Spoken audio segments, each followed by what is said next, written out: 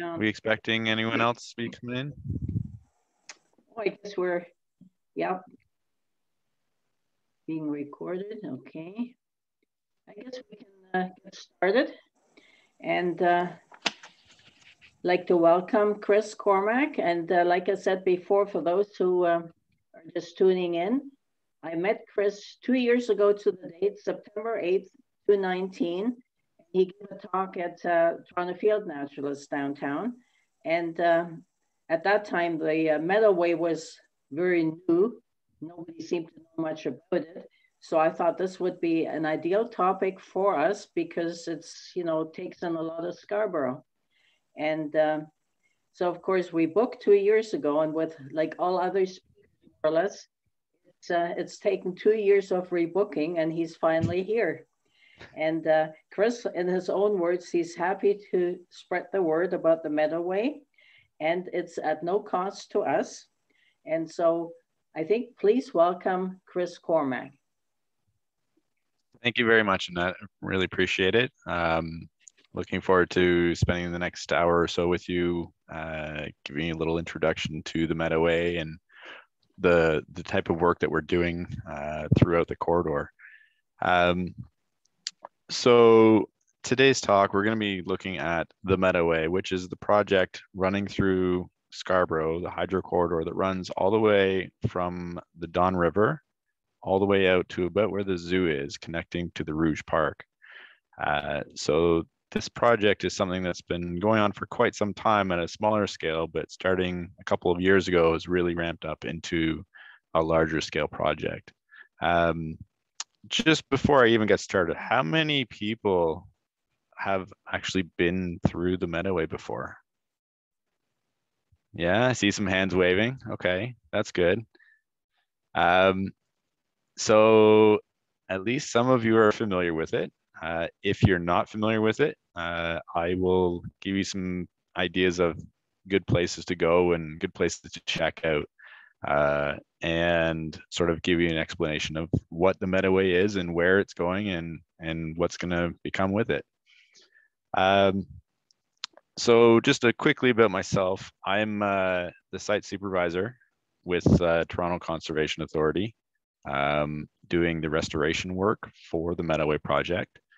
I've been in this role for almost 3 years now, and meaning I get to be on site most days. I've got a crew of about 8 people working under me, transforming that hydro corridor into the Meadoway. So if at any time through the presentation, if you do have any questions, I'll have lots of time at the end. If you have any really burning questions you want to ask right away, just feel free to jump in. Don't worry about bothering and interrupting me. I don't mind. But we will also have time for questions at the end. Okay, so the Meadoway. So I'm going to quickly go through this is our outline for what I'm going to talk about. A brief intro to what conservation authorities are, the benefits of revitalizing the corridor, a pilot project called the Scarborough Centre Butterfly Trail, and then get into actually the Meadoway, what the goals are, how we do the restoration work, how we select our seed, adaptive management, the monitoring, and how you can help the pollinators and how you can also grow your own pollinator garden. I'm sure a lot of you are already doing that. So Toronto Conservation Authority. So what is a conservation authority? So basically we are a natural resource management agency, and we're mandated by the government to do restoration, development, and manage Ontario's natural resources. And conservation authorities started way back in the 50s after some very bad weather, not too different from yesterday's big storm, but a little bit heavier, that caused a lot of flooding. And so that flooding introduced the idea of putting together conservation authorities. And we work at a watershed-based sort of broad scale. So the Toronto Conservation Authorities covers a number of watersheds all the way from the west end at the Humber, all the way down to the east end over near the Oshawa boundary, and as far north as Uxbridge and Caledon. So it's quite a large area. So we're one of 36 conservation authorities in Ontario. We have over 400 full-time employees. We have up to 3,000 volunteers on any given year. Now, obviously, the last 2 years have been a little different, but we'll be getting back into that over the next while, hopefully. So we've covered a total of nearly 3,500 square kilometers of area. So it's quite a large footprint that we manage. And we focus on the flood and erosion control, recreation, education, watershed preservation, development and planning, and stewardship. So the Meadoway project itself has a lot of those individual things. So recreation, education, watershed preservation, these are all important parts of the Meadoway project. So this map, I don't know if you can see my cursor. Can you guys see the cursor? Just give me a wave if you see it. Just a little arrow there. Yeah? Okay, perfect. So I can point to things if I need to. So this outer boundary, this is the TRCA's jurisdiction. So you can see it's quite a large area. It covers most of the greater Toronto area. And then right here, this red line, this is the Meadoway. So it is a substantial project. It covers a good portion of the east end of Toronto, running all the way through Scarborough. And a couple of interesting things to note is if you look at all the waterways, the green corridors, they all run kind of in a north-south direction. And there's really no east-west linkage between any of those green spaces until we draw that Meadoway line. And that Meadoway line now connects a whole bunch of watersheds and natural corridors.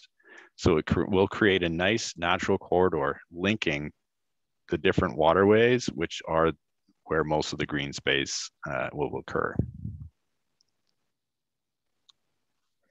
So why are we doing the Meadoway project? Well, we started because we have these utility corridors. And we have that utility corridor, the Gatineau Hydro Corridor, running through Scarborough that up until a few years ago looked like these images, just mowed grass. The grass is cut 7 times a year, using a lot of resources, a lot of expense, burning a lot of fossil fuels to run those tractors to cut all this grass all this time. It's all thick, non-native grass, meaning it's not originally from here. It's got low biodiversity. It doesn't have the greatest in terms of aesthetics. There's no flowers. It's just a green lawn, but it's not even a manicured lawn. It's actually very full of weeds. It's full of invasive species. So by continually mowing it, it looks like a lawn, but if you let it grow, it does come up with a lot of invasive species such as dog strangling vine. And the interesting thing is we have nearly 500 kilometers of these corridors in the Toronto area. So there's a representation of where a lot of these corridors are. So if we're thinking long-term, this project, although seems really big, it is only 16 kilometers long. And that's this stretch over here, running from the Rouge down to the Don. But we do have all these other corridors that are potential for additional restoration work and turning them into naturalized meadows. So this is what the corridor looks like. Well, this is what it looked like in 1975, actually. It hasn't changed much. So it's mowed turf. There's actually a few milkweeds popping up here if you look carefully. But other than that, it's mowed turf, and it's been like that for the past 45 years. It's truly an untapped potential. So this is it gives you a real idea of the scale from a helicopter photo. You can see downtown in the background, but there's that strip of green running all the way through. And up until we started the project, this green was just mowed grass. The trail going through here, that was one of the first steps as part of the project, and that will be extended. And that's part of our job, is to make sure that we get that trail connected all the way from the Don all the way up to the Rouge. So eventually you'll be able to walk, bike, just go for a stroll through nature all the way, connecting all the way downtown out to the Rouge. And that's potentially what it could look like, right? So we've got the trail system, you've got your wires overhead still, but you have all this natural meadow, wildflowers, and of course the pollinators. So why are we restoring these areas? No, not because we don't like grass. I mean, I have nothing against grass, but there's a lot more benefit to restoring it to a natural wildflower meadow in terms of increasing biodiversity, increasing the natural cover for wildlife. Already we see all kinds of more small animals. We see deer even down in the corridor. It'll decrease maintenance costs eventually. Okay, now that's not to say there is a lot of work to get it going, but once it becomes established, it will take a lot less maintenance. We'd be mowing it every 3-4 years instead of 7 times a year. It'll contribute to the habitat linkages and movement of animals. So as I was saying before, there's the north-south pattern of all the rivers and natural corridors will now have an east to west linkage. So there'll be a lot more movement for allowing natural corridor. Restoring into a meadow will improve water infiltration. Having the natural meadow have wildflowers with much, much deeper root systems than say a grass turf. So by having those deeper roots, there's much more potential for water to be uptaken. So that will reduce and improve water quality, and reduce potential chances of flooding. It'll also provide environmental education opportunity for the community. I'll show you a photo a little bit later on, but there's a lot of schools that back right onto the corridor. And by having them back right onto the corridor, there's all kinds of potential for those school kids to use that space for education. They do, a lot of them end up walking through the corridor to get to school every day. So just being in the more wild area for them gives them much more potential for interaction with nature. So reimagining the utility corridor. So this is where it all started with this pilot project, the Scarborough Center Butterfly Trail. And this started in about 2011, 2012, and was originally sort of the pilot that then became the Meadoway. So it started with a 3.5 kilometer section of the Gatineau corridor between Brimley and Scarborough Golf Club Road. So if any of you have been into this section is the most developed now because it has been seeded for at least 3 to 5 years. Most of the meadow areas have come up very well. There's a lot of wildflowers. There's a lot of natural native grasses, and the area looks amazing. So before 2011, it looked like the photo down on the bottom left, which was just grass turf. And the reintroduction of the meadow after 3 years shows what it looks like in the middle photo. So that's from almost the same angle. So that's literally the same spot before and after 3 years later. Okay. It also improves user experience by incorporating the trail system along with it. So it allows you all to have better access to actually go through and enjoy the space as well. So this is a little bit of a sky view picture of some of the key features that we're looking for. And one obviously is the trail that goes through. So working with the City of Toronto and Hydro One to develop this trail system that's going to link all the way through. That gives us the access into the area. We've got our restored meadow. So this would be a little bit later in the season, maybe end of August, where there's a lot of yellow coming out. Right now, there's a lot of tall sunflower, a lot of goldenrods have also just started blooming out there. So there is quite a yellow hue to it right now. Earlier in the season, there was a lot more of the purples were out as well, with a lot of the bergamot, for example, being in bloom. As I mentioned, there's a lot of school grounds that back right onto the corridor. So this school, for example, if you look really carefully, right from the corner of their yard, you can see there's actually a trail that goes right along the edge of the meadow there. And that's where quite literally hundreds of kids every day walk through the meadow, cut right along the edge of the meadow and into their school every day. So it really does get a lot of interaction from school kids, and a lot of the schools do use the space to help with their teaching. As well, the TRCA education group has uh, classes that go into the school and work with the students. They teach them about the meadow restoration. They grow little plants in the classroom, and then they have opportunities later where they actually come out and plant them into the Meadoway as well. Pardon me. Of course, that's been a little bit shut down over the last year, but it's going to be up and running again soon. Some other interesting things are the crossings at the roads. So part of the whole trail design is figuring out how to make those crossings safe. So on very small roads like this one here, this happens to be Daventry.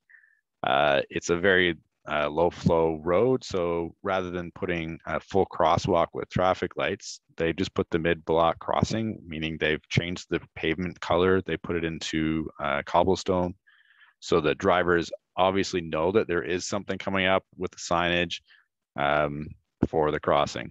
At the more major roads, they actually are putting traffic light crossings in. In this particular area, there's also the allotment gardens. And we have right now 3 different sets of allotment gardens that have been incorporated as part of the Meadoway, all the way from down in the west end at Jonesville, at the Givendale Gardens at Kennedy, and the Daventry Road Gardens here. And then another key feature is this buffer strip. So if you look, we have left a little bit of mowed turf, and we leave this mowed turf around the perimeter, particularly along the back of property lines. And that's about a 5-meter wide strip of mowed grass. And the same thing along the sides of the trail. So along the trail is important for sight lines, because if you're cycling, for example, you don't want to have tall vegetation right to the edge of your trail where you can't see around a corner. So we keep the trail mowed short for about 3.5 meters on either side. And around the property lines gives the property owners that back onto this area a way to still exit through their back, because a lot of them have back gates that opened up into the corridors, so they can come out their back gate and still have access to go around into the meadow.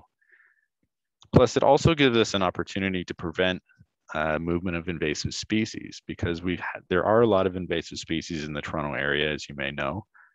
So we really try and reduce the amount of movement. So by having that mowed strip, it helps to reduce the amount of movement from people's backyards into the meadow and vice versa.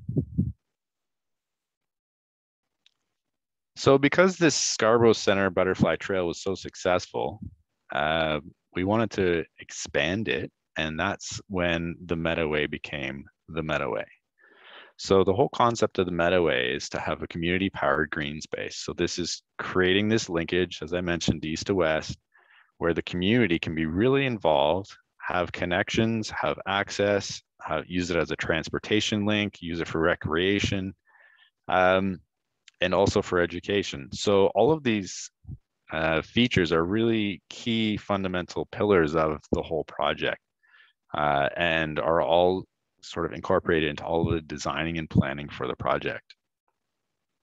So at the end of the day, when we have finished and completed the work for the meadow restoration, we're going to be looking at over 16 kilometers of corridor that will be restored.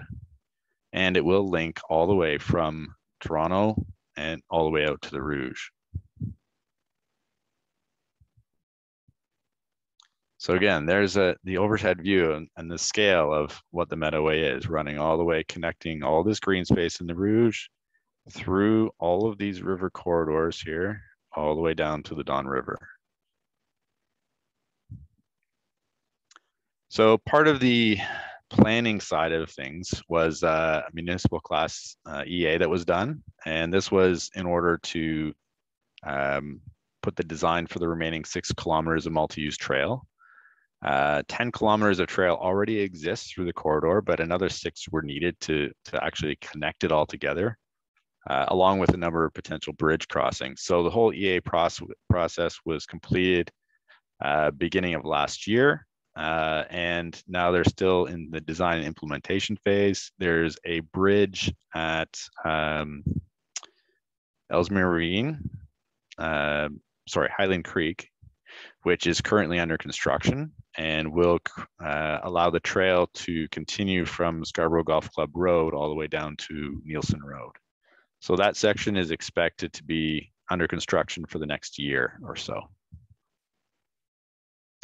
And then a little farther east at the Ellesmere Ravine, the top right picture is what it looks like currently, and the bottom picture is what it could look like. These are some sort of artist renditions of what the bridge design could be across that ravine. Again, with the trail continuing all the way along in the background. Now, this is still early in the planning phases for this bridge and this whole section. I don't expect this will be anywhere near starting completion or starting construction for at least another year. So where we start is with our concept plan. So this is an example of our concept plan for section 1. And what I didn't mention is we've broken the Meadoway down into 7 sections running from west to east. So section 1 runs just from the end of the Don River, sort of at the top of the slope up from the riverbank, all the way down to Pharmacy Avenue. Section 2 runs from Pharmacy to Kennedy, and so on. So this is from a portion of section 1 between Bermondsey and Eglinton here. And so what you see is the sort of the hazier light green areas, and that's all areas where we have established meadow footprint, meaning we've gone in and planted wildflowers and native grasses. The brighter green are where shrubs are planted. So we do work with the City of Toronto and their forestry group, and they do all the shrub planting. And the shrub planting is done with a specific list of species that are approved by Hydro One that are not going to grow too tall, because one of the main constraints we have in the hydro corridor is not planting anything that's going to grow too tall and could impact with the wires or become a hazard. So safety is of utmost concern when we're working on this type of a project because we are in the utility corridor. But that being said, putting in a meadow makes perfect sense because the meadow is not going to grow too tall, nor is it going to start growing large trees. Additionally, access is still maintained because you can drive a truck through a meadow if you need to. So if, for example, Hydro needs to get to one of the towers, which are these circles here, they can drive through the meadow and access that tower if they need to. So we're maintaining the corridor, but into a natural state without obstructing the use of the corridor itself in terms of a utility corridor still. So a few other little features that we look at when we're looking at the planning is we look at monitoring plots. So we do have monitoring that's done throughout the corridor, and we try and have a monitoring plot set up, and that's our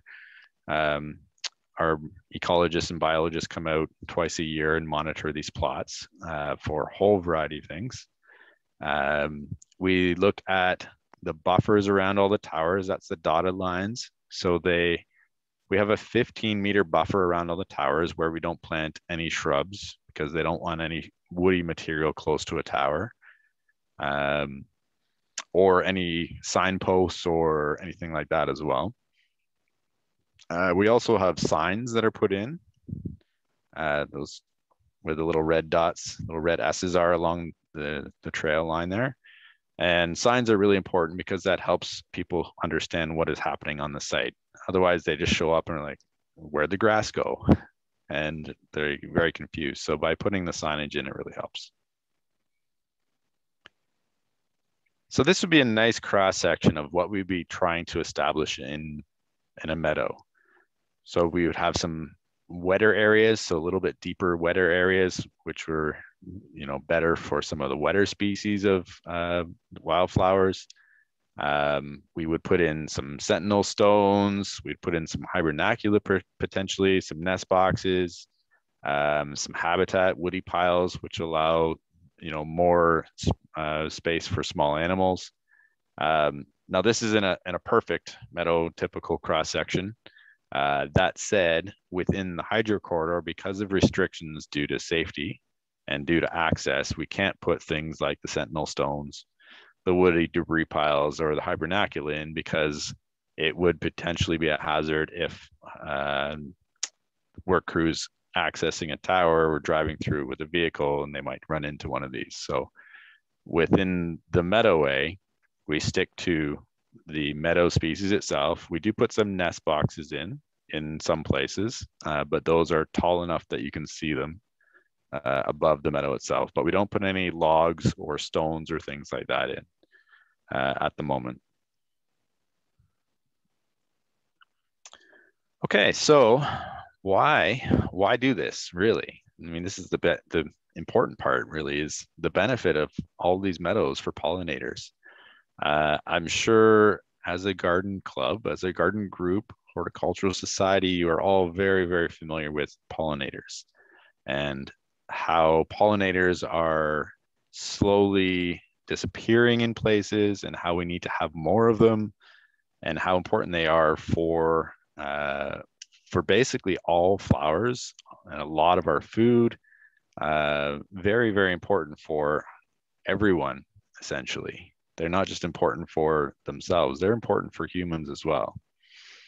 So in terms of creating this nectar and pollen producing plants that we have throughout the Meadoway, we're producing huge amounts of this nectar and pollen for these pollinators to come in.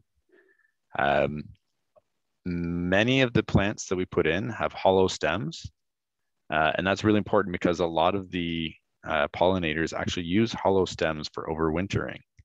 They will put their eggs or their juveniles inside the stems, and that's where they'll stay for the winter. And also having some bare soil. Compared to a turf where it's solid grass, if you look at the meadow and you look close to the soil, there's actually still quite a bit of bare soil because these plants are not right up against each other at the base. They sort of space themselves out naturally, and there will be some bare soil that will still be showing through. And a lot of pollinators do nest underground. They dig small holes and will burrow and create little burrows under the ground. So having that bare soil is important for them as well. In terms of butterflies, again, we have all these nectar producing plants. A lot of the plants that are out there are host plants for the eggs. So I'm sure you're all familiar with the monarch butterfly and the host plant being the milkweed. So there are a lot of milkweed out there, but there's also a lot of other host plants for different species of butterflies. It also shelters high winds. So before the meadow was put in, when it was just bare turf, the wind can howl down that corridor because there's nothing to obstruct the wind. Now with the different heights of plants and the different thicknesses of the vegetation, it can really reduce the actual wind speed flowing through there. As well, there's wet, muddy pockets in places, and that's where a lot of butterflies will pick up a lot of their nutrients by landing and drinking from these muddy pockets on the soil. There's also a lot of benefits for birds. So as I mentioned this, I'm going to keep mentioning it because I feel how important it is. The linkage going east to west, it also creates a place for birds to come in and not only feed, because there is a lot of fruit and seed producing shrubs, but the grasses create nest cover, they create nesting material. There's a lot more habitat, structural habitat for them. We do put some bird boxes in, but the majority of the birds tend to be nesting within the vegetation or using it as a feeding source. So for a migratory stopover area, that's really important to be able to have that food source for a lot of birds.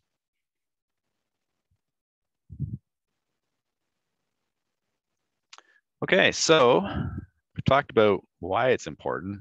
Now I'll talk about how we do it. And it's not so easy as just stop mowing it. Because as I mentioned, there's a lot of invasive species in that grass that's currently there. So it takes a little bit more, actually a lot more effort. And I can attest my crew work really, really hard to make this happen.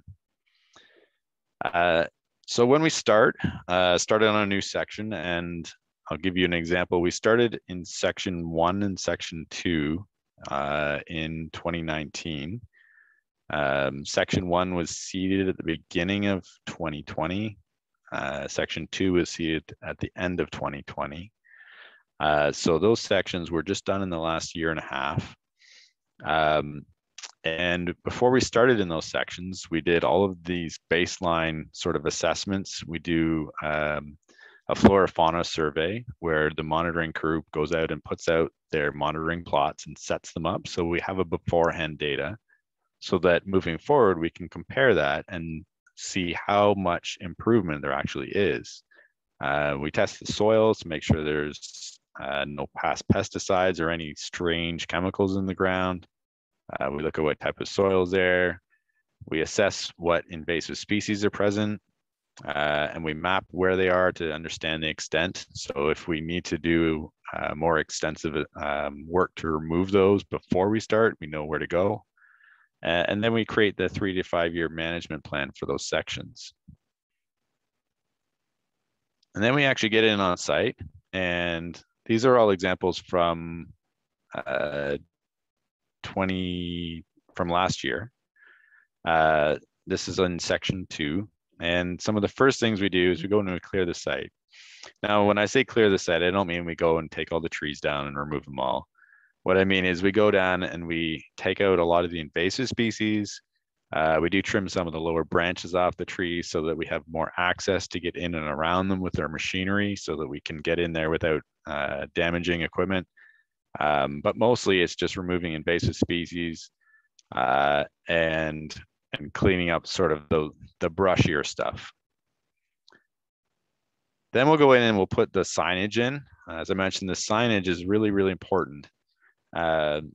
Partly to brand the whole project so people understand what the project is. And part of that is what I'm doing right now is, talking to all of you. So you guys have a really good understanding. And now that you're going to know all about the Meadoway, you're going to have more chance to visit it and more chance to tell other people about it as well.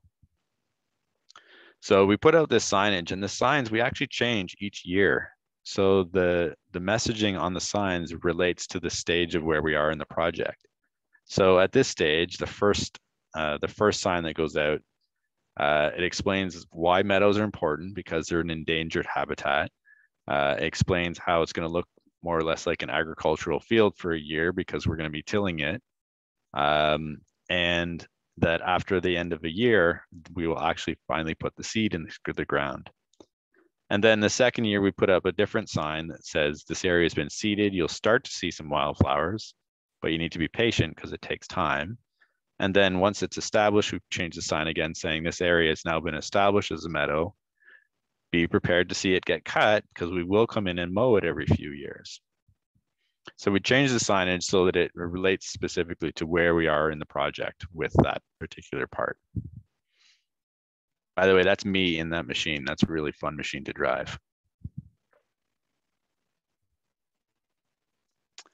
So once we get the signage up, then we begin with our first round of tilling. So we get the tractors out there and we till up the soil. Then we go down, we put some cover crop in. And for most part, we were using oats. Oats are very easy to grow cover crop. They grow quickly, they germinate really fast. And we put the cover crop in just to hold the soil to make sure that now that we've tilled it all up, we don't have a big storm where it all just washes away. We don't want a major erosion problem. But what we do want to do is we want all of those seeds that are already in the ground, in the soil to germinate. We want those to grow because we're going to repeat this process. So we're going to put the cover crop in, we harrow it in, either with a chain harrower or a packer roller, and that gets the seeds incorporated nicely into the ground. And then they start to come up. So this is our oats coming up. And we let it grow for maybe a month. and then we'll go back and we'll run the tiller right through it again. And so the process essentially is trying to remove all of the seeds that are in the seed banks. We want to let them grow. We want to let them get tilled up and remove them again. So we repeat this process anywhere between 3 and 5 times, depending on how dense the invasive species are. So by the time we've done that 3 to 5 times, we end up with an area that has almost no more weeds in it. So we have a nice, clean, fresh slate. I threw this in because one thing we're always trying to do is improve our processes. So throughout the last few years, whenever we're doing another step in our process, we're always trying to improve it and make it more efficient or make it work better. So one of the things we've been trying is changing our cover crops. So we've tried different varieties. We've used oats, we've used millet, we've used rye, to see which ones work best to help grow quickly, create a cover over the soil, prevent erosion, but still also allow all those other non-native species to come up. We've also trialed how to incorporate it. So you can see here, we've tried with a roller, we've tried with the rakes, we've tried different kinds of seeders. And every time we do something like this, we then say, okay, well, this one works the best. So we're going to move to that process for a while. So we're constantly trying to improve our processes. So then at the end of that first year or beginning of the second year, we will treat the cover crop. We may have to mow it if it's gotten too long. And then we'll bring in this very specialized seeder. This is a seed drill that's designed specifically for wildflowers and grasses. The wildflower seeds are so small compared to most crops that you have to have a specialized piece of equipment like this one that's designed to hold those very, very small flower seeds. Otherwise, they'll just dump out and you'll pile them all in one spot and they won't be distributed nicely. So this is it's pretty important to be able to use the right kind of seed drill. You can do some of this seeding by hand. So if you're doing a smaller project, you could just hand broadcast your seed. But because we're doing about 25 hectares of area at a time, it's much more efficient to use a piece of equipment like this. So then another important part is where we get the seed. So we always want to make sure we're using native seed throughout this process, because we are trying to create, a natural native seeded meadow. So it has plants that are designed to grow here that the wildlife is already cued in to incorporate with and feed with and work with.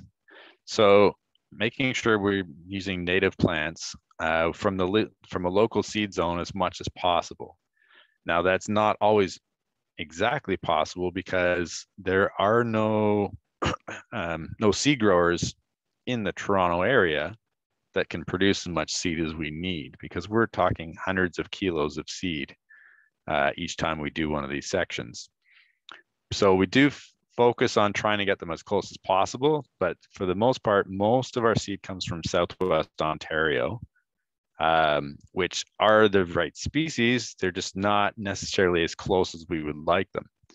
So we do get a variety of different mixes. We have, last year, we were using 5 different seed mixes, depending on where we were putting our seed, whether it's a drier area, wetter area where there's a lot more invasive species. We have a mix that we call a resilient mix, and that's ones where it has species that will try and fight against those invasives better. They're faster growing, for example.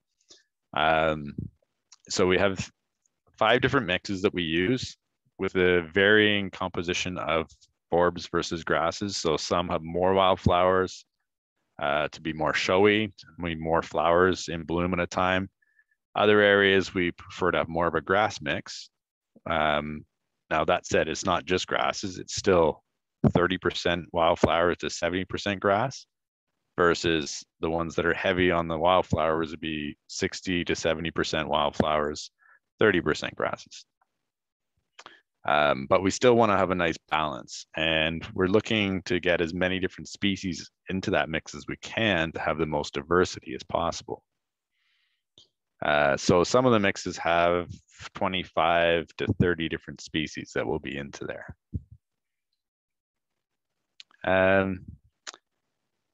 Once we've established these meadows, we are also now starting to collect local seed from in and around the Toronto area. So we're doing that by going out to the different conservation areas, collecting some smaller amounts of seed that we're then actually incorporating into the meadow as well to get some of the local genetics into that area to try and give a bump to the local genetics of those wildflowers, as well as the ones that are coming in from Western Ontario.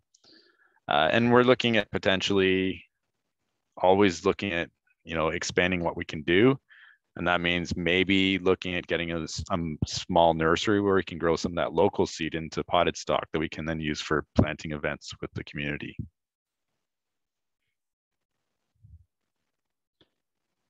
So these are a couple of the wildflower plants that we do plant out there. And just in terms of hydrology, something that's really interesting to see is their root structure and how deep they go. If you look over here on the left, you'll notice like some of these are going down 3-4 meters deep. So that's a real deep root structure. And, essentially that gives them a lot more resilience if there's a drought, for example, because they're deep root structure, especially when you look right here where that red arrow is at the turf grass, and you look at the root structure on that, there isn't any, right? So you think, oh, well, it hasn't rained for a couple of weeks. What do I got to do? I got to go water my lawn because it's going to die. And essentially it is because it has no roots that, penetrate into the ground. Whereas all these wildflowers, they have roots that go down for several meters. So they're able to withstand those drought periods much, much better. But that also means that when they start growing, a lot of that energy that they're putting into their first year or first 2 years is going to their root structure. So that you don't necessarily see a lot of them come up in that first year. So that's why it's really important when we're patient with the meadow when we first put it in. So once we put it in, then we're talking about the second year now. And what's coming in, we come in with our big mowers here and we'll cut it down a little bit. We're not cutting it down flat to the ground, but we're cutting down a lot of the standing stock because what happens is it starts to shade itself out. So if you look carefully underneath the taller grass is some of the wildflowers that have started to come up. And this is particularly important when it was spring seeded, as this section was. So this here is a black-eyed Susan. This is showy tick. So these are, they're only a few inches tall and being shaded out by that other grass. So we go through and we cut that grass down in the spring to allow more sunlight into access those plants. So there's later on in that second year, this would be another area that was seeded in the spring, and you can start to see some of the wildflowers coming up. Some of the earlier ones, like the black-eyed Susan here, this tall sunflower, but you'll also see a lot of other non-native species, like the Queen Anne's lace coming in here.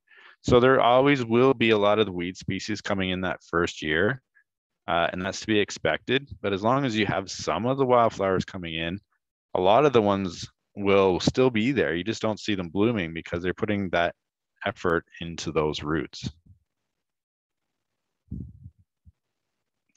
So there you have it. After this, on the third year, it really starts to come up because a lot of those wildflowers that you don't see the first year after seeded. So when I say third year, this is actually the second year after it's seeded.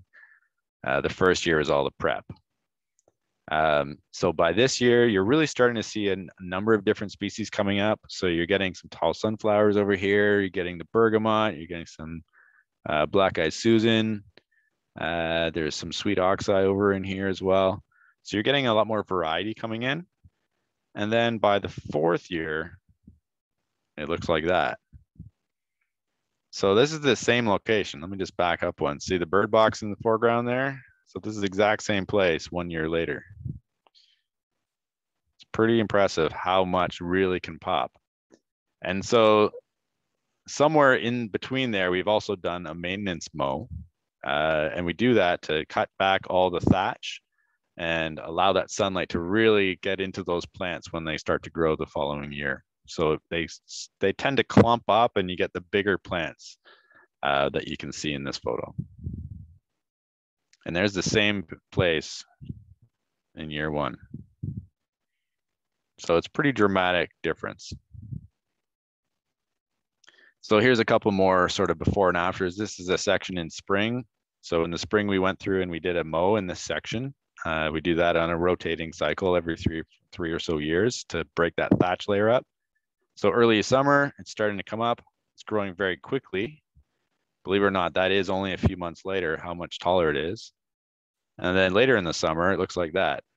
So this is the same spot, only a few months apart. So even though it was mowed in the spring, it fully will come up into a full wildflower meadow within that same year.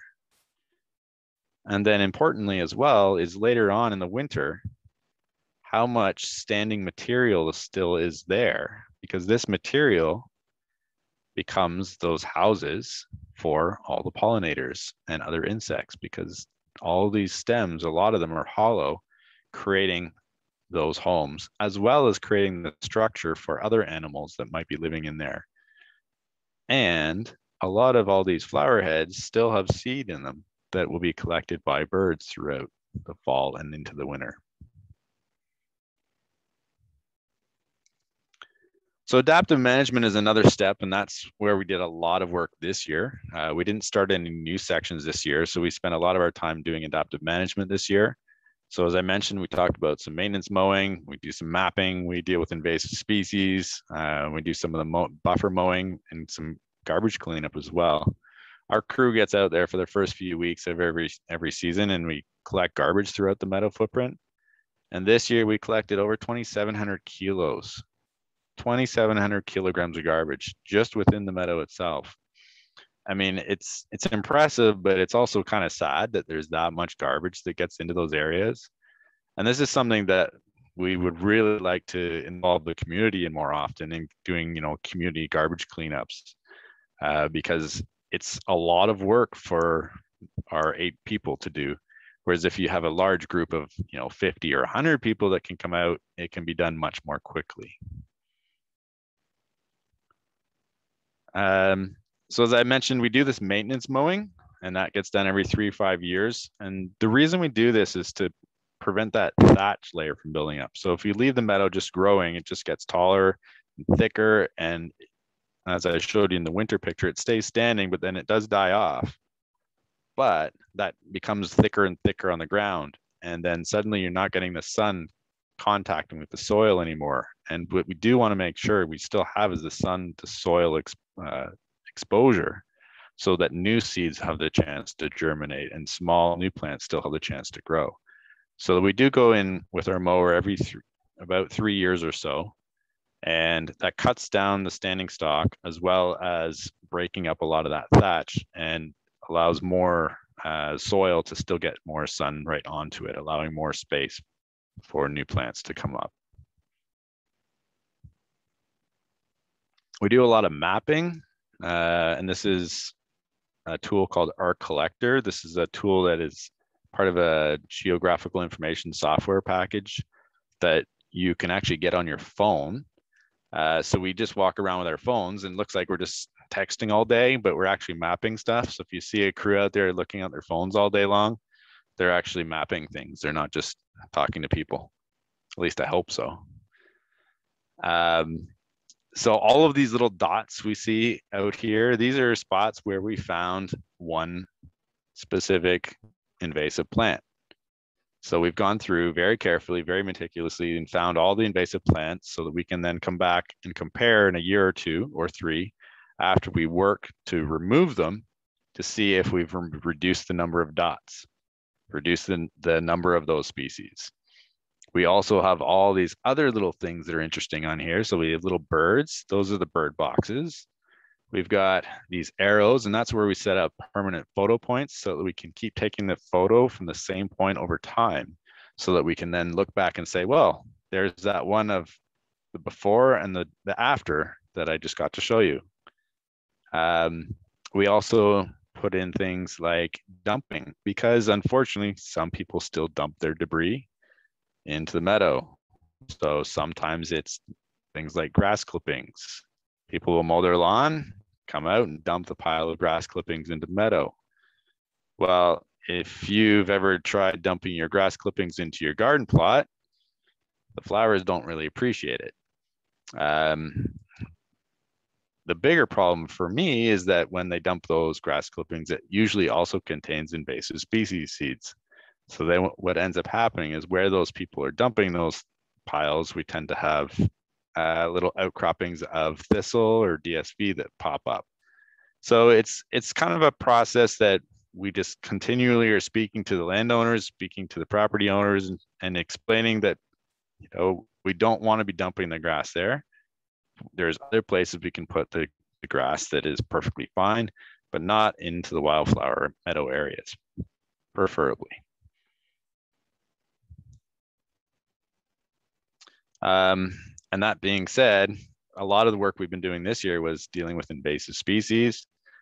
There is so many invasive species in the Toronto area. I'm sure many of you are familiar with some of the 5 main ones, such as dog strangling vine, Canada thistle, garlic mustard, like this one here, spotted knapweed, that's these big plants that are down the bottom right, and European buckthorn, which there's the shrubbier trees that have some thorns on them that are very hard to get rid of.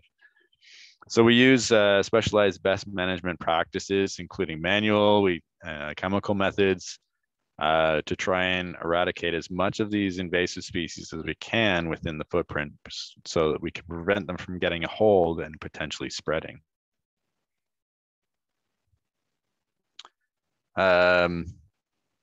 Yep, so dog strangling vine isn't one that we do focus a lot on because it is so prevalent in the Toronto area. So we've tried everything from different cutting techniques, a few different alternative herbicides to tackle it. When we do use herbicides, we're targeting it. So it's very much a spot spray application. So we only apply it to the individual plant. We're not spraying it over large areas. And that keeps it completely localized. We also do the buffer mowing, as we have our crews out there mowing the buffer around the meadow itself. As I mentioned, we keep that buffer to keep the sight lines along the trails, as well as along property lines. And we do a lot of research as well. As I said, we like to keep learning as we're going. We like to keep improving our process.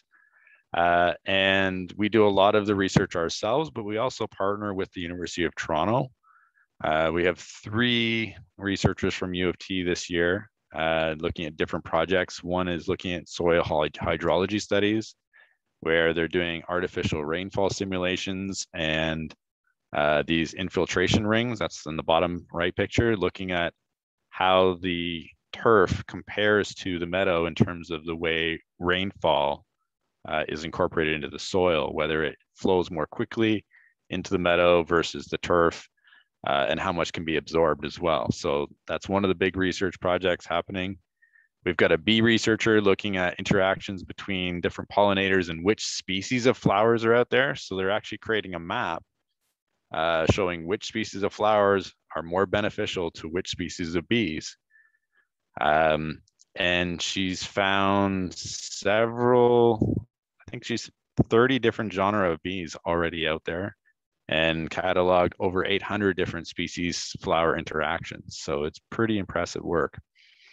We've got another one looking at DSV pressure and where heavy populations of DSV are as potential invaders into those areas, and how much pressure a small patch of DSV can have on another area, where if we are allowing bare soil to become present, is that going to be able to invade it more easily? We also are looking at heat island effect, improving the soil, how a flood attenuation happens, and a whole variety of other things that we're always looking at. And I just threw these photos in here because this just happened about a week ago. This was TRCA just got a new drone, So this is our drone on the bottom here. And it's coupled with a U of T researcher who does thermal imaging, looking at the effects of different vegetation on heat and how much heat is captured by the ground and how much heat is released.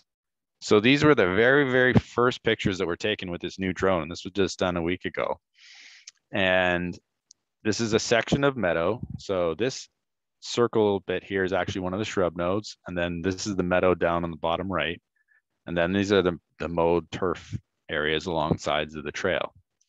And then the bottom image is the exact same footprint, but it shows the different heat signature of the area. The trail being bright yellow because it's very, very hot. The mowed turf, and then the meadow and the shrub areas much, much cooler. In fact, there's a 9°C difference between the meadow and the mowed grass on this day it was taken. I was blown away when they showed us this. Like, oh my gosh, I was expecting like a degree or two, but 9° difference between mowed grass and the meadow footprint. And also what I found really interesting was that the tree shrub area shows about the same heat signature as the wildflower meadow. I did not expect the meadow to be as cool as the tree area, but in fact it is. So this is really, really interesting research that's happening right now on sort of the effects of heat, because we know that more urban areas tend to be hotter. So the more natural areas we can introduce will help reduce heat fluctuations and reduce our temperatures overall potentially. So we don't have those super hot days. I know I'm kind of running a little long right now, so I'm going to kind of buzz through the last couple of slides here. So we do a lot of monitoring, as I mentioned. We get our crews out there and look at our monitoring plots. We have definitely looked at all the different grasses, which forbs are coming up, and they're looking at the plots as they change through time and finding that more and more as the process ages, so as the section becomes older, it gets more of the native species coming up. And so that's something that we're kind of seeing throughout, which is a nice thing to see. We also have a crew that goes out and monitors for birds. And this year was really exciting because they found a number of savanna sparrows that were attempting to nest in sections of the meadow. Pardon me. And savanna sparrows, if you may know, are a species at risk. So it's nice to see that they're actually getting out and nesting out there. We also have a butterfly monitoring crew. One section last year, 200 monarch butterflies were counted in one of the transects, which was unbelievable. They've been finding 38 different species of butterflies. Rank species, which are some of the more uncommon ones, have also been found. And then also lots and lots of other common ones like the black swallowtail. And so essentially, at the end of the day, as we have been working with this project, the more we build it, the more things we start to find. Varieties of native bees, more butterflies, more species of butterflies, more of the caterpillars getting in there, munching on those milkweeds, so getting more and more monarchs. And so it really is interesting that the more time we spend out there, the more time I get to spend out there, the more different species we see, the more flowers we see, the more insects we see. It really is pretty amazing. So this is just a little about, my personal experience being out there. I get to spend a lot of time talking to residents who live near the corridor, who really are interested in what's happening. They're very excited about what's happening. I get to see the development of these sections because I am there from start to finish on a number of them. I've been there from when it was just turf, and now I see it 2 years later, and it really is coming together as a really wildflower meadow, and it really is satisfying and very exciting to see all that. So what you guys can do, and this is helping me, helping everybody actually in Scarborough, helping everyone in Toronto, and also all those pollinators, is be involved as part of the project. You know, anything from even just going out and visiting it, going for a walk through the trails, go at different times of year, take a look at it, because it does change from season to season. So right now, for example, there's a lot more of the tall sunflower out, whereas back in July, there was a lot more of the wild bergamot, for example. So you get to see different species depending on the time of year. Work together and organize garbage cleanups or planting events. I know the last 2 years have been a little bit crazy, but moving forward, things are going to calm down, I hope, and we will start having more events back into the Meadoway again, where either yourself or your group as a whole could get together and participate in one of these events. Look at creating your own pollinator gardens. So collecting or buying some native seed, incorporating those into your gardens to try and encourage native pollinators is really important. I've made a note here, visiting the resources tab. So I'm referring to there is the meadoway.ca website. So if you go to that website and you go to the resources tab, which is this link right here, we have all kinds of resources in there, such as gardening for bees, what kind of things you could do in your gardens to encourage more bees. Or if you're trying to create a butterfly garden, what kind of things will be better for incorporating those butterflies into your gardens? There's also lists of the different species that we have planted in the Meadoway. There's some ID keys in there as well, so that helps you identify and see the different species as well. So if you're going to create your pollinator garden, try and use native species. The native pollinators that we have are most adapted to those native species of flowers. So if you're using different cultivars, those wild bees may not be getting the same nutrition even. They may not visit the flowers as much. And part of that bee research that we have going on, it's also looking at the nectar content and how valuable in terms of carbohydrates and sugars are in that nectar. See which flower species really are the better ones for those bees to be visiting. Because a number of cultivars that are used for gardening don't have those native nectars like the wildflowers do.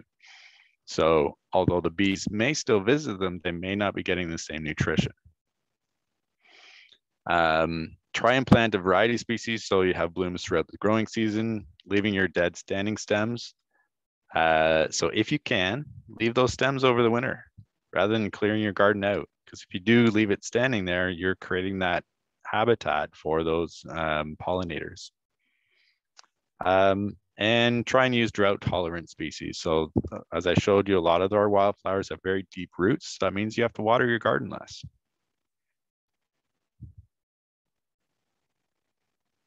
And that's it. Thank you very much. Now, I do have some time if anyone has any questions. I know I apologize, I do go a little long there, but I've got so much information I'd like to share with you all. Does anyone have any questions? I do. Okay, go ahead. You referred to forb a couple of times. I've never heard that term before for your wildflowers. Where does that come from? Forb. I don't actually know where it comes from, but forb just basically refers to the wildflower as essentially it's not a grass. It's a forb species is a leafed species that produces a flower essentially. Oh, okay. And the second question. When you say forb, generally we just refer to wildflower.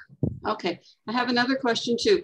I don't live anywhere close to the Meadoway. I wouldn't mind going for a walk, but my husband's, we're not going to be taking transit up there. I'd have to drive.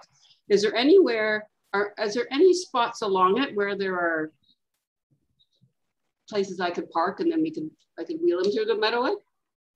Yeah, there are. And in fact, there's a really good interactive map on the website that like an accessibility map that shows places that you can enter into the Meadoway. Okay.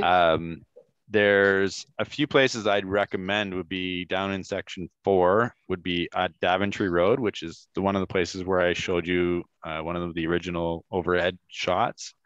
You can park on the side of the road there. Okay.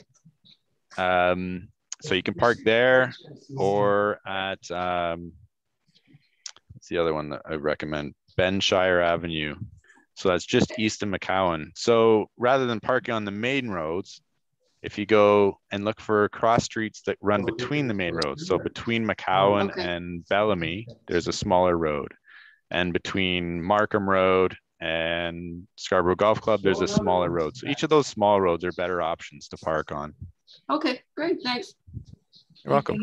You can also access it from Thompson Park. Oh, Absolutely. So if you park in Thompson Park and go down the front and cross the bridge, you come up to McCowan, and then you can continue all the way over to wonderful. Okay. Yep, that's a very good route. It's just a little longer if you're looking for immediate interaction with the flowers. I'd recommend the other ones. That way, though, you got to do a little bit of a walk to get there. Yeah. Okay. All right. Thank you. But it's a good option. All right. Any Chris, other questions? Could I ask you, when you mow, I witnessed them mowing the Meadoway when I was out for a walk one day and wondered what they were doing. Now you've explained that. Do they leave the cuttings or do you take them somewhere? No, we leave the cuttings there. Yeah. One of the things we are actually considering is pulling up the material and taking some of it away. But we looked at just some very rough estimates in terms of volume that we'd be pulling out. And if we were to bale it, for example, with like a hay baler, one of our sections, we would have pulled out over 3,000 bales of material. So there's so much biomass there that in order to do that, we would have to have somewhere that wanted that material right away because it's huge amounts of volume. We are also looking at different mowing methods, different machinery as well that will mulch it up more. So we did try some tests this year where we were trying a different style of mower that's more of a mulching mower. So it breaks it into a much finer material. So we have less of the stock on the ground. How often do you mow the margins? The margins around the outside, the buffers, we do every 3 to 4 weeks. Yeah. So we try and keep that short, like regular grass turf. We try not to get it too long. Within the meadow itself, it's about every 3 years we try and do that once it's established. But as it's establishing, sometimes it does need to be mowed more frequently just to make sure that the weeds don't get out of control and make sure that we maintain that sun to soil contact while those plants are starting to establish. Thank you. You're welcome. Do you have a per hectare cost of developing the Meadoway and a cost per maintaining it? That's a really good question. And I don't off the top of my head know. It is not cheap. I'll tell you that right off the top, because the seed alone, for example, in the next section we're doing, which is about 17 hectares, is $60,000 worth of seed. So there definitely is a cost involved in putting these together and getting them established. But once they are established, the hope is that the maintenance moving forward will be much more reduced. But yeah, I don't have a number off the top of my head that I can give you. Sorry.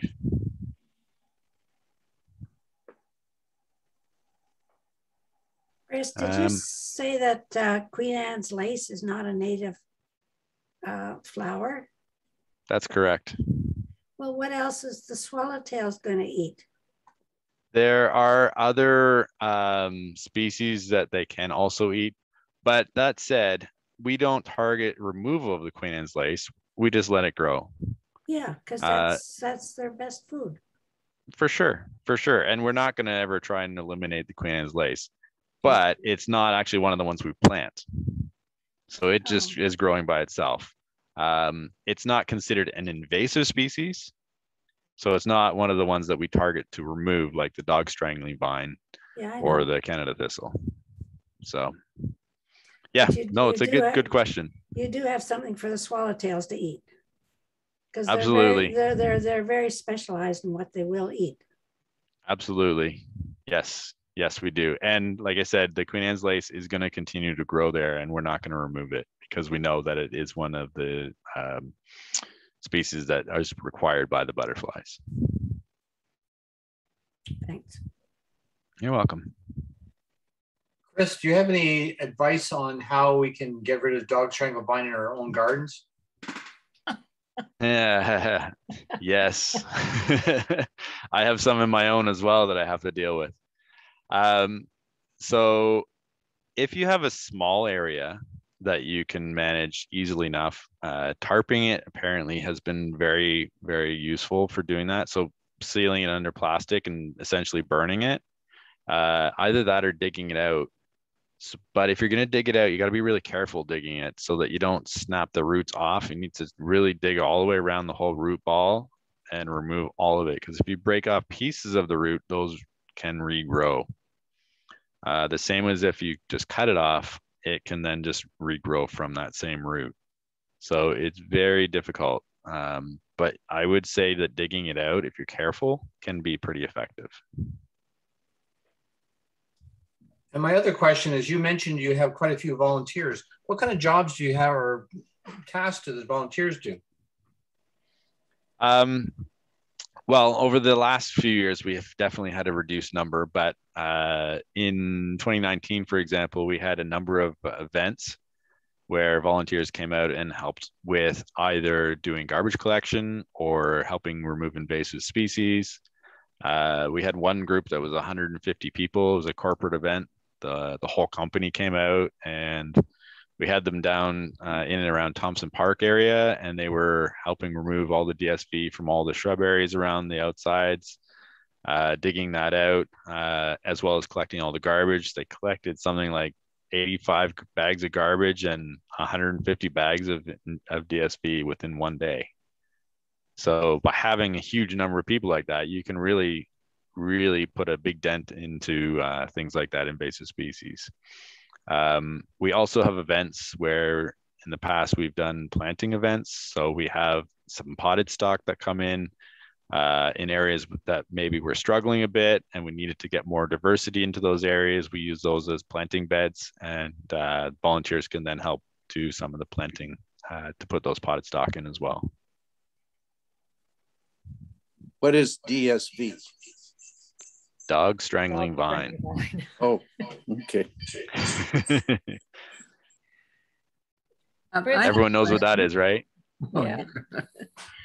I have a question. I'm wondering how the Meadoway project works with other green spaces to control the spread of invasive species. I was in Thompson Park the other day, and there's a lovely stand of Himalayan balsam growing there. And, you know, with the spread by wildlife and stuff, how does that work between the conservation area, your department, and, you know, the parks like Thompson? Right. Well, unfortunately, there's really no way to stop the spreading. If it's being transported by the wind or animals, there's really no way to stop it. But what we do try and do is, as part of our process, we go through and we do that mapping that I showed you at one point, where we do in the spring, we go through and we map areas where we see invasive species. And then throughout that year, we can then come back and try and remove them. So we do spend a lot of our effort going through and either digging them up, cutting them out, or applying herbicide to spot treatment of those invasive species. So we do try and prevent them from establishing a footprint. So we try and get them as early as we can. Thank you. You're welcome. Chris, on the website, is there a map of the whole Meadoway from start to finish? Because there are gaps at the moment. Yes, there are gaps right now. That's a great question. I would have to look. I know there is an access map for section 4, which is the Scarborough Center Trail.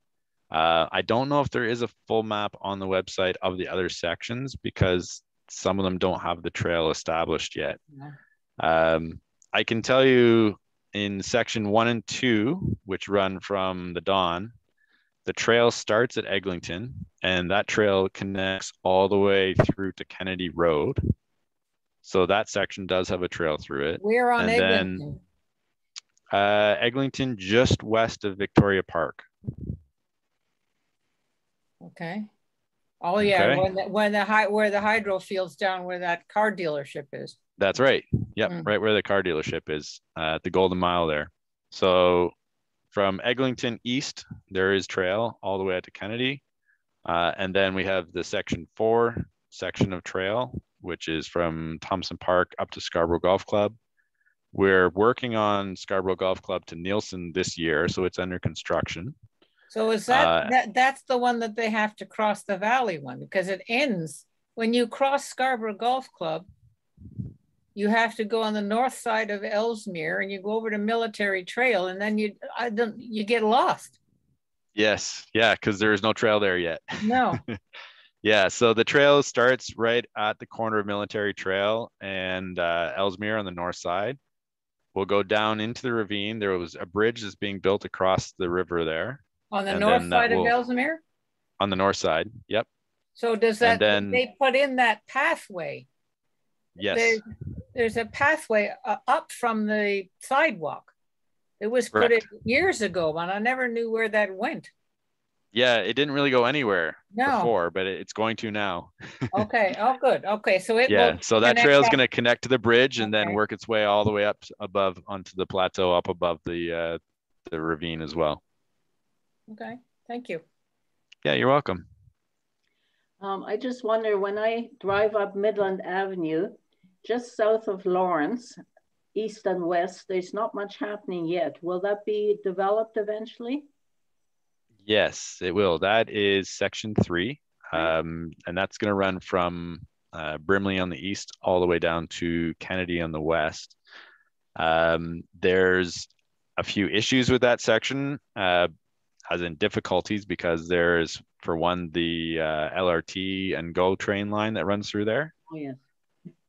So I'm not sure how long or if they'll be able to put a bridge over that for the trail, or whether the trail will reroute a little bit farther south just to make it across the rail line, and then it will reconnect back up through that section. But that is scheduled to start probably next year on the restoration side of things. Okay, thank you. You're welcome. Are there any more questions? I would also like to say a big thank you to our tech man, Raymond, who keeps an eye on our part of the website, and it's worked out well today. And I guess if there are no more questions, we can say thank you so much. Sorry, I thought I saw a couple of questions in the chat. Oh, okay. For a few minutes. Okay, let me check the chat. Yeah, there's 2 questions, one about volunteers and one about wood chips. Yes. Okay. Yes. So does one have to have a permit to have volunteers clean up garbage? No, I don't think so. I would, if you're going to have an event where you're going to actually go into the Meadoway, then just get in contact with us and we can make sure that it's organized and can be a proper event. But a lot of people have just been doing sort of impromptu events on their own, especially over the last year with COVID happening, that rather than having it as an official event, people would just go out and, you know, a few people will go out with a garbage bag and collect garbage, and there's nothing stopping you from doing that at any time. There's another question about laying a wood chip layer on the perimeter so that there'd be no need to mow it. That's an interesting thought. I would say the reason we wouldn't consider that necessarily would be the scale. We're talking about 15 hectares of area. So it's quite a large space that we end up mowing. And if we were to try and wood chip 15 hectares of area, we would need probably a few thousand truckloads to be able to cover that. Plus, once you've mulched it and put the wood chips down, eventually you're going to get weeds coming up through there. So I think for the time being, mowing it is still probably an easier option. As much as I hate having to do that mowing myself, it definitely takes a lot of time. I gotta send a crew out there for a week at a time just to go and cut that grass. But also that's something that our crew will be doing less of moving forward, because most of the mowing around the outsides is actually done by the City of Toronto. So the City of Toronto does that mowing and takes it off of our hands once the section has been established. Okay, any other questions in there? I think that's all the ones I saw from the chat. If no one else has any other questions. Well, it looks like we're done. Well, thank you so much, Chris. It's been 2 years in the making, and glad you were able to come. And absolutely. Yeah, and I think it's since it's an ongoing project, you know, some of us may be in contact with you or whoever else may be on the site, and we'll keep. Especially now where more and more people have started native and pollinator gardens. And for sure. So this has become a lot more popular too. Absolutely. So again, thank you so much. Thank you. You're very, very welcome. I did just see one last question come in about other groups doing this type of work in the hydro corridors in the GTA. And there are other groups. In fact, we just had a meeting with the city of Mississauga because they're looking at expanding some work in some of the hydro corridors down in Mississauga. And Durham region has also been looking at potentially doing some more, in fact, extending beyond the TRCA's jurisdiction for the Meadoway, so moving the corridor farther even east. A lot of it comes down to where the funding can come from, of course. So if we found lots and lots of money, we'd be able to do all 500 of those kilometers running around the TRCA's jurisdiction. But as it is for now, I'm happy with the size we've got. Anyway, I just wanted to thank you all very much for spending some time with me. I really appreciate the opportunity to speak with you all. And I hope you all have a great night and have learned something. Certainly. Thank you so much. You're very welcome. Have a great evening, everyone. You too. Thank you. Thank you. Thank you. Bye-bye.